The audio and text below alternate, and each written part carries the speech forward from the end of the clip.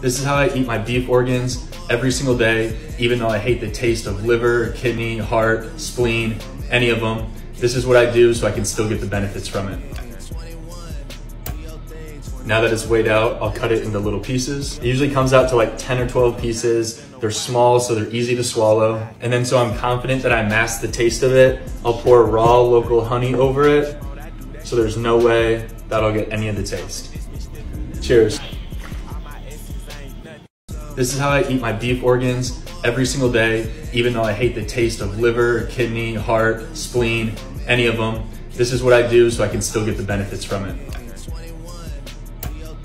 Now that it's weighed out, I'll cut it into little pieces. It usually comes out to like 10 or 12 pieces. They're small, so they're easy to swallow. And then so I'm confident that I mask the taste of it, I'll pour raw local honey over it, so there's no way that I'll get any of the taste. Cheers.